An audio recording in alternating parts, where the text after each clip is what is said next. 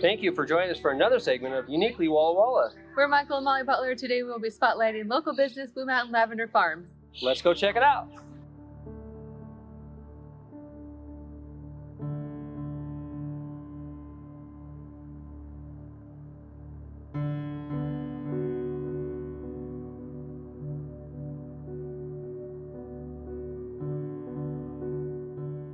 So here we are with Karen at the Blue Mountain Lavender Farms. It's so great to meet you. Thank you for having us out today. Oh, my pleasure. Can you tell us a little bit about how you got started?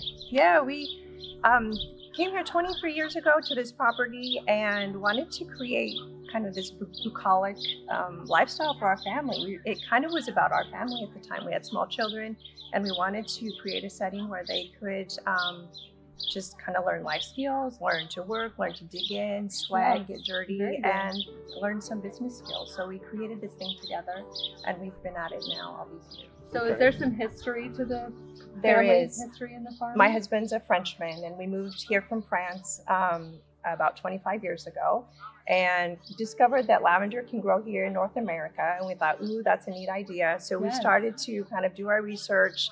And when we took a job opportunity here in the Walla Walla Valley, we just thought this might be our chance to explore lavender, see if it'll grow here, just kind of start planting and see where it takes us. So we had that kind of French culture in mind. Our children were 3 and 4 when we moved here, and we really wanted them to be able to enjoy the outdoors. After a couple of years, my parents joined us here on the property, and they've been here with us for about 20 years, and they've really dug in and been part of the work that we do on the farm too. I love that. That family inclusion is really nice. Yeah, we're a 4-generation family on the farm right now. Oh, wow. Yeah, That's beautiful. in fact, oh man, our little 2-year-old granddaughter was out yesterday when we were harvesting, and she was just watching and watching. So I gave her a rubber band because it's super simple. When we harvest, we use a knife to cut the lavender and a rubber band to bundle them. And I gave her one and she just started handling it just like she knew just what to do. like the grown-ups. And I How gave her a cute. little bouquet and she was trying to wrap it up. So I thought, here's my next generation. Yeah, I love that's that. beautiful. And what's your favorite thing about working here, being here? I enjoy kind of the back workings of the farm, the quietness of the winter when I can build our stock, design new products. I really enjoy the fabric part of the sachets and just designing the ribbons and things like that, and just building up that part of the business. I would just ask you, do you have any events or special things that you would like to invite people to come out to?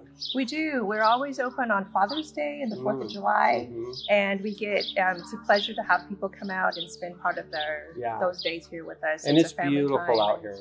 Yeah, so they can bring a picnic or just kind of come out and do U-Pick, enjoy the property here, and then head on for the rest of their family celebration or whatever that might be for the day. Well, thank you so much for having us here. It's been so great to meet you and to check out your farm. It's so beautiful thank you here. for coming. Yes, thank you. Thank you for joining us for the July segment of Uniquely Walla Walla at Blue Mountain Lavender Farm.